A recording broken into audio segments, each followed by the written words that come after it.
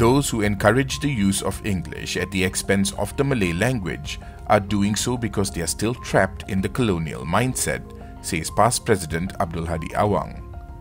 He said such Malaysians seem to be embarrassed to use their national language and placed greater importance on English. He said they are behaving like slaves to the former colonial masters despite having been freed from their clutches. He told the people to ignore these delirious voices which are trying to reduce the importance of the Malay language. Hadi said these groups were so bent on promoting English that they conducted meetings and made announcements, whether on the ground or in flights, using the language. He added that many signboards, advertisements and road signs are still in English, adding that some roads even have English names, although the majority in the area are not proficient in the language.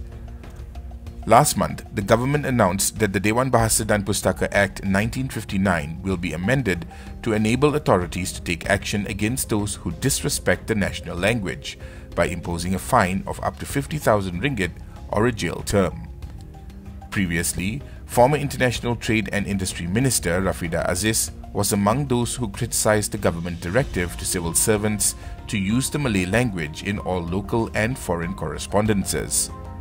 Prime Minister Ismail Sabri Yaakob defended this move, saying it was to strengthen the Malay language.